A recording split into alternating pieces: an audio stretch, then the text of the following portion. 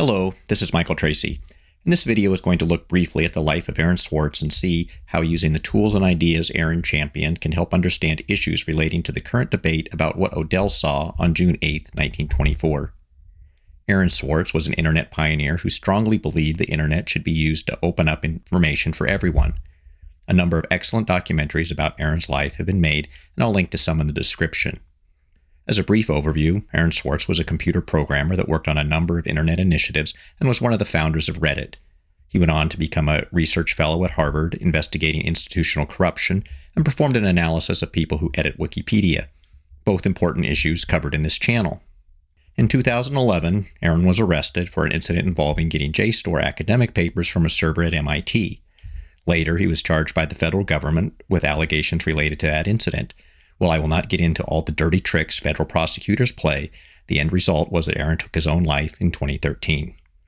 However, Aaron did leave a legacy of making information available to the people, and in this video, I am going to highlight one of the tools Aaron worked on directly, and that is the Open Library from the Internet Archive. Thus, in this channel, I will refer to using open information as using the Swartz, as Aaron championed numerous open knowledge initiatives, including the Creative Commons licensing project. The Open Library allows you to borrow books to read online, but more importantly, it allows you to search the contents. Today I will be looking at the book Ghost of Everest, for which I have a physical copy, but when researching this particular issue, I use the online version to search for a specific phrase, and the online version is freely available for short-term usage to anyone on the internet. Thus, there is no need to take my word for what was written in the book. You can go verify it for yourself.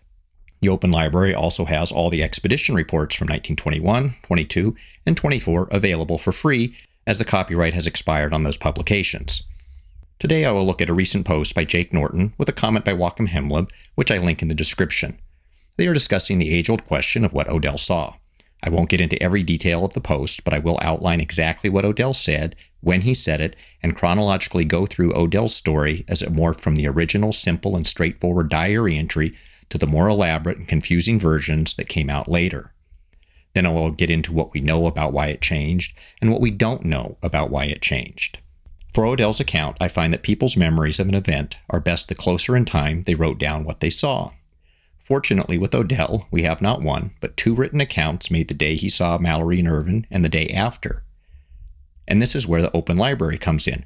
I was wondering whether Hemleb simply didn't know about Odell's diary entry because he does not reference it in his comment, and the diary entry is directly contrary to his statement that, quote, if one goes by Odell's testimony alone, there's little doubt he saw Mallory and Irvine at the second step.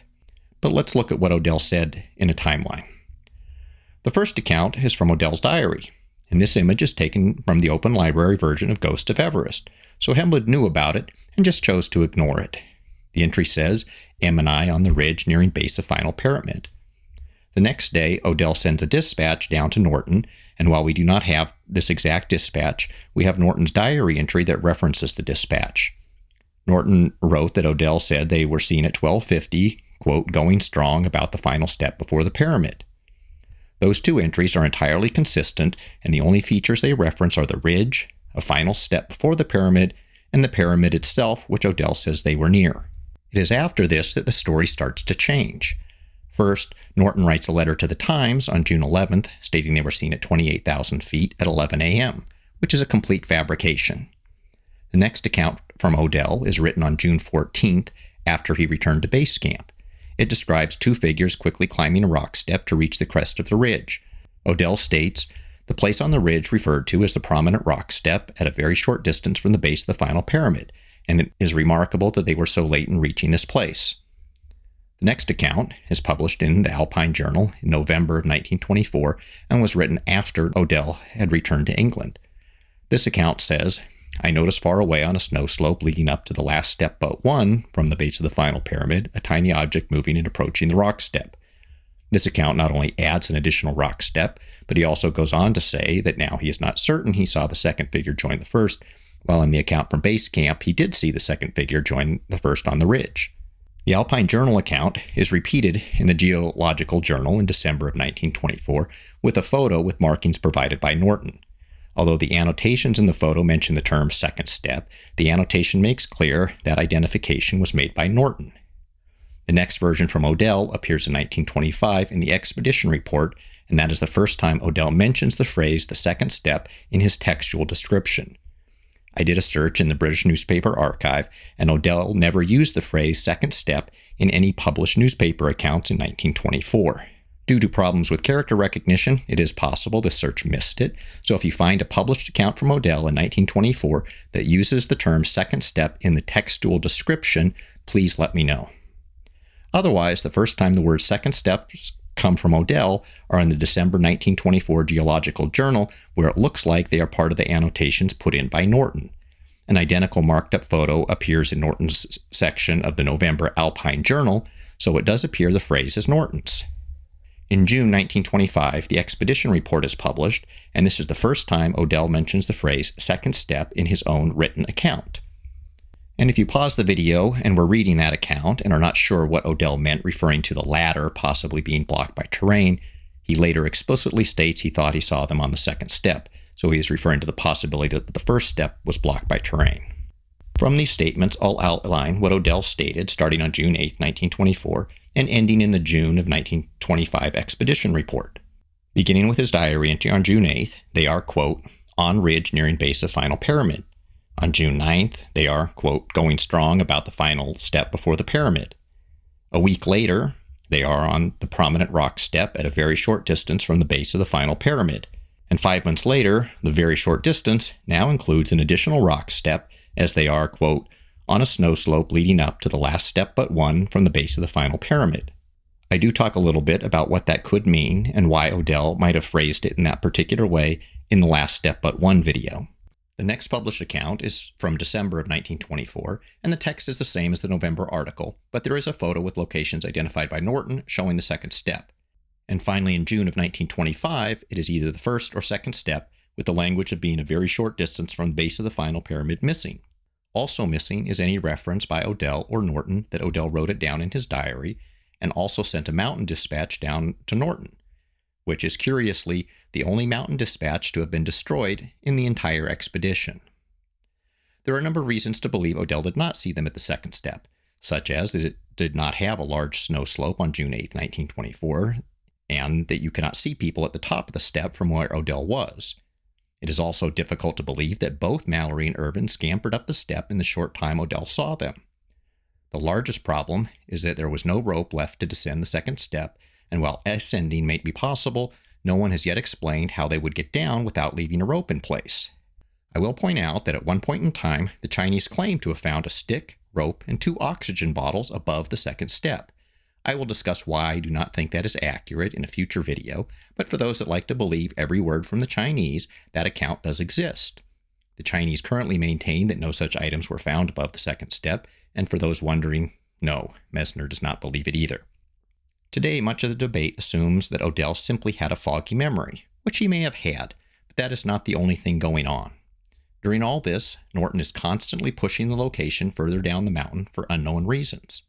First, there is Norton's dispatch on June 11th, where he says the sighting was at 28,000 feet at 11 a.m., with 28,000 feet being the first step.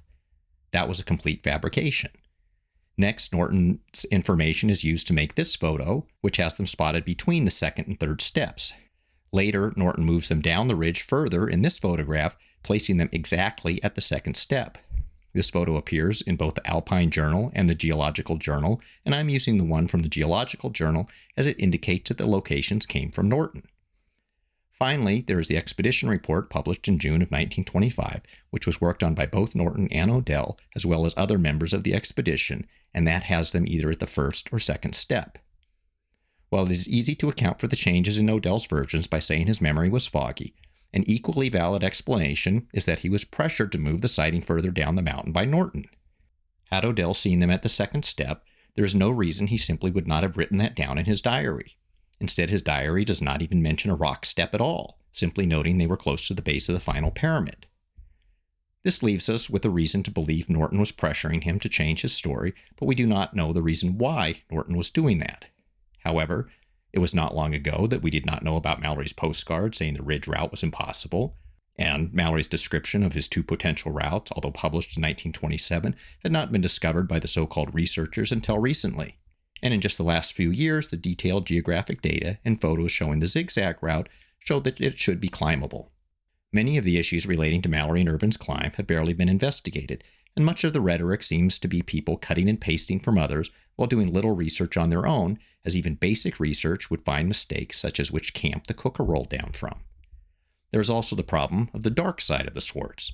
For every Aaron Swartz fighting to get information released, there are numerous people who want to keep the information for themselves.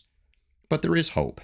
After maintaining for years that no information was being withheld for personal profit, a new tell-all book about the searches is on the horizon that will reveal even more previously untold details, no doubt all true, from a certain point of view. As 1924 approaches, information will continue to come out. Perhaps there will be some revelations about why Norton was trying so hard to force the sighting further down the mountain. With all the new information that has come out since Mallory was rediscovered in 1999, it is curious that some people refuse to update their theories to reflect the new facts. Instead, some of them change the facts to fit their theory, as I will get into in an upcoming video about Jake Norton's 2019 search, where the oxygen bottle is moved to the top of the first step to prove they took the ridge. If you have to fabricate data for your theory to work, it is a good indication that your theory is wrong. Ultimately, I believe the accounts written down closest to the event are the most accurate. The descriptions that they were at the base of the final pyramid places them at what is now known as the third step, but it was not called that at the time. It didn't have any particular name. They are consistent with a reasonable rate of climb, and they are consistent with them exiting the zigzag route, one of the two routes Mallory stated he could have climbed. While Odell's later statements differ, I discount these because Norton tipped his hand when he falsified the altitude and time in the June 11th dispatch, and it appears that Odell's changing story was more because of pressure from Norton rather than a faulty memory. To the extent it was a faulty memory, Norton was all too eager to fill in any missing details, and the various statements about the first and second step are nothing more than Norton writing his own narrative into history.